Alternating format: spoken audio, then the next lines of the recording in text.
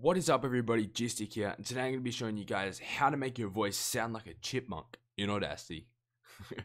Let's get into it. Alright, so as always, first thing you need is some audio. So, I didn't mean to do that. So I'm just going to go ahead and record some audio. Man, if you don't back up, I'm going to punch you in your face.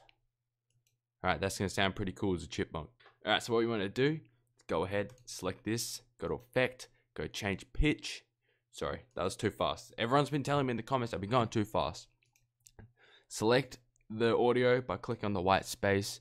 Go to Effect, click on it. This drops down, and then you want to go to the little thing that says change pitch. Click on that, and as you can see, you can ignore this stuff. This stuff is for like making music and stuff. What we need is this stuff down here. So percent change, we're going to up this from negative 10% to probably around 45%. Let's preview it. Man, if you don't back up, I'm gonna punch you in your face.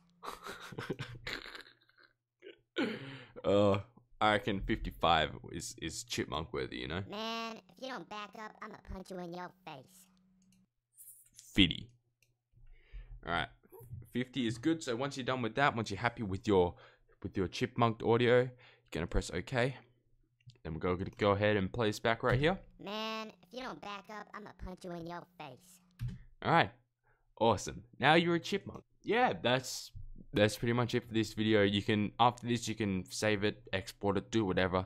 I do not care. That is it for this video. If this did help you, please be sure to leave a like. And if you're new to my channel, hit that subscribe button. And yeah, if you have any troubles, please leave a comment below. I'll try to respond to all of them.